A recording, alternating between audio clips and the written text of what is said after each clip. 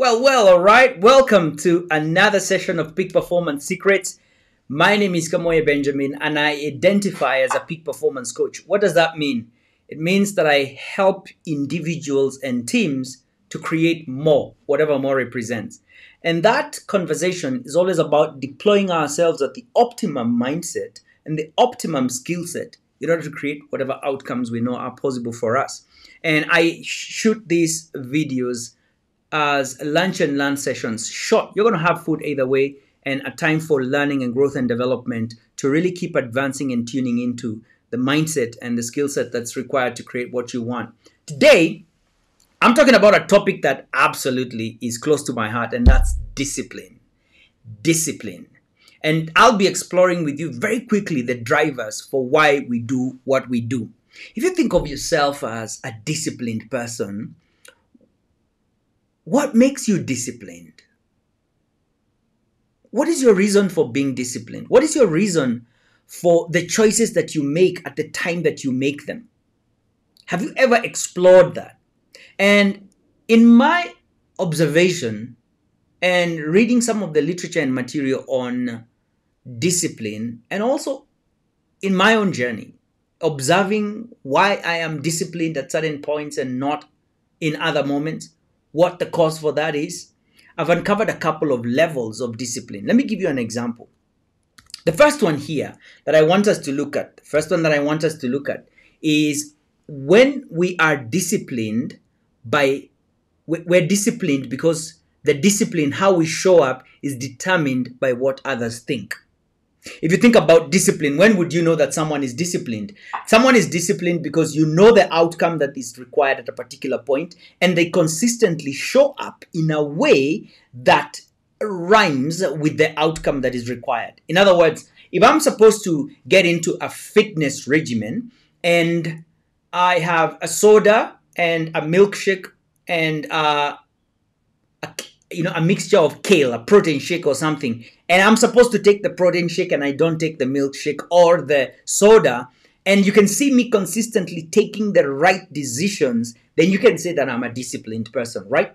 You can say, wow, that guy is focused. Benjamin is so disciplined. He is presented with options that are tempting and enticing, but he always chooses the right thing. If it's punctuality, Benjamin is always on time for meetings. Benjamin is always showing up at the time where he's expected to be. You never have to follow up on that guy to get the thing that you want done. Wow, I love that. He's so disciplined. When he says he's going to do something, he's actually going to be there on the time and the day, and he's going to make it happen. Now, the question that I asked myself is, and I look at this in my own journey to come up with the content that I'm sharing with you about the 3 levels. What causes people to do what they do? And the lowest level that I saw, again, I'm not saying that any of these 3 levels is wrong. It's just to become aware and really to kind of seek to get to a better level. The lowest level is we are disciplined because our value, our self-worth is determined by what others think. Our behavior is determined by what others think. Let me give you an example. Have you seen people who show up on time for interviews? They show up on time at work, but they are always late to go to church. They are always late to show up for their own engagements. They negotiate with life about their goals, their dreams, their plans.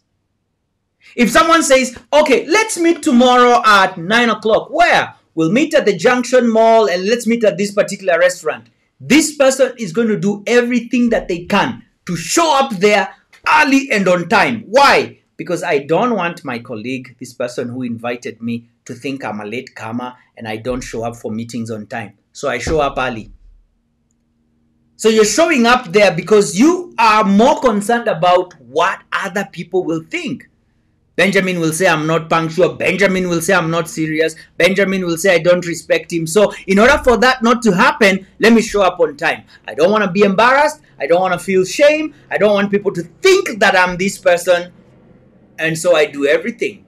My behavior at that particular moment, my choices at that particular moment are determined by what other people will say, other people will think, what other people will make of me. And because I don't want that, I show up to make things happen. So on the outside, it might appear as though I'm disciplined. Even to myself, I'm basically, you know what? I'm never late for meetings. I show up early and on time. But it's not because I am. It's because someone else is guiding. Someone else is influencing how exactly I'm showing up. It all comes together in a minute. Let's look at the second one. The second one is where our behavior is determined by what we want to have. It's determined by what you want to have. And in other words, I always talk about you've got a destination. You've got a place called there. I want to have a certain income. I want to have a certain income. And so I'll show up as much as I can in order for me to do what is required because I must get the thing that I want. And so I'm only showing up disciplined because I want that outcome. Because I want that outcome, I'm going to show up disciplined. Men have been accused of this. That when they are in the dating scene, they may approach the conversations that lead to a marriage with this beautiful lady like a project. And so they show up committed in everything that is required in order to get this lady to say, yes, I do. But as soon as they put the ring on that finger, the lady said the man has changed. He's no longer the same guy he used to be. What happened? He got what he wanted. I was showing up this way because I wanted that. I was showing up this way because I wanted that. But is that who I am? No, that's not who I am. Those are not choices I would make. I only made those choices because this is what I want.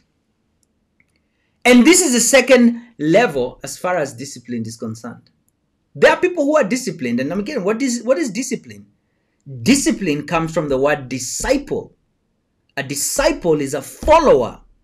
A disciple is a follower of an idea, of a truth, of an outcome, of a reality.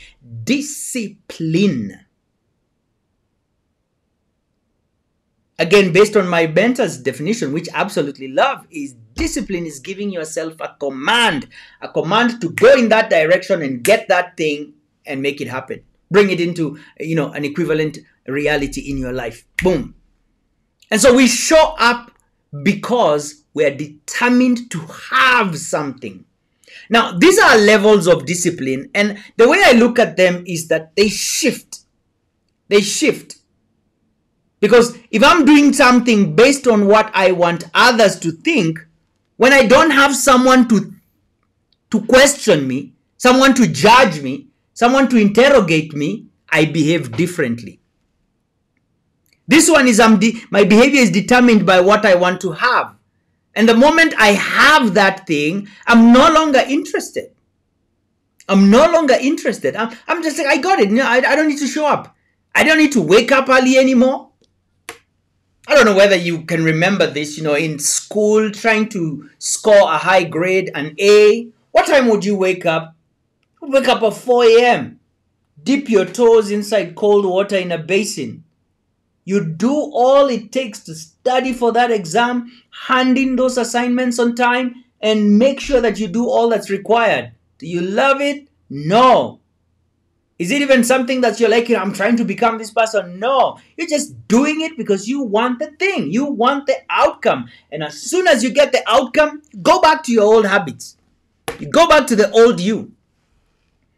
And recognizing this is helpful so that you know, where am I operating from? How come I never seem to learn? How long have I done this? And yet I don't seem to see a difference in my life. The question is, why are you doing it? What's the driver behind your behavior? Is it because others are watching? Is it because you're looking to get a certain outcome? Or is it, look at the third one, because that's who you are? Oh, I love this one. You are that person. You become the person who does that. So I'm punctual during my exams. I'm punctual for my dates. I'm punctual for everything that I do. Because guess what? Being punctual is who I am. I am disciplined because that's who I am. I'm not going to show up on time because you asked me to show up on time. I show up on time because I have become the person who honors their commitments. You don't need to chase me. You don't need to tell me sign something here. If I said I'm going to do it, my word is my bond, I'll make it happen. This is the highest level of self-discipline. This is mastery at its core. In the 5th level of the 7 levels of awareness. I am. That's why I do. I am. That's why I do. Now, very quickly, is there a difference between these 3? Watch this difference. When your behavior is determined by what others think, do you know what your driver is? Your core driver here is fear. What if they think? What if they know? What if? And so avoiding that, the fear, you avoid something. So you show up because you don't want them to think a certain way of you. The second one here is you are driven by passion.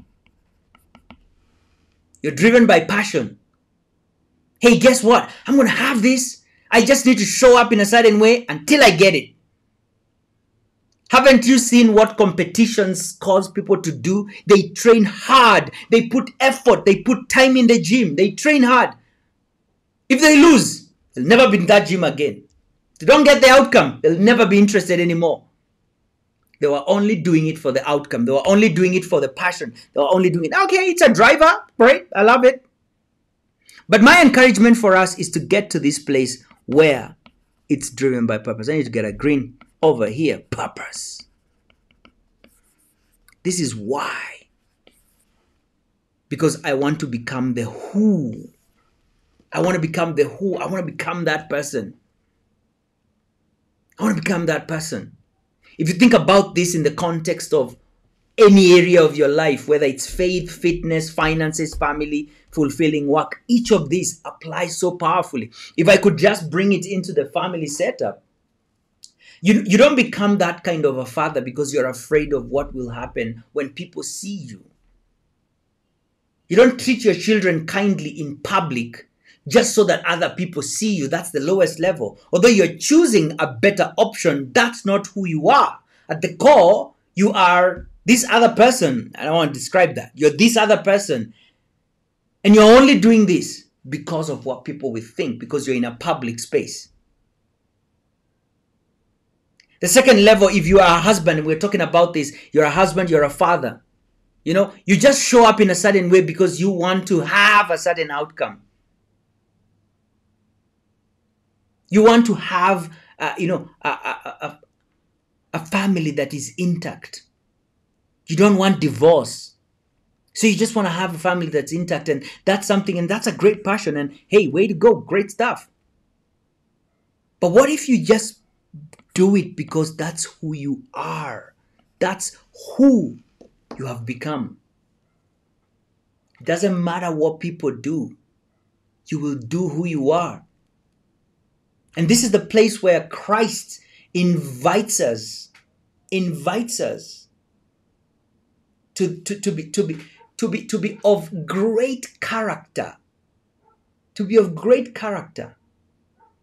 so that we are faithful, because He's called us to perfection. He's called us to perfection, and He is perfecting us.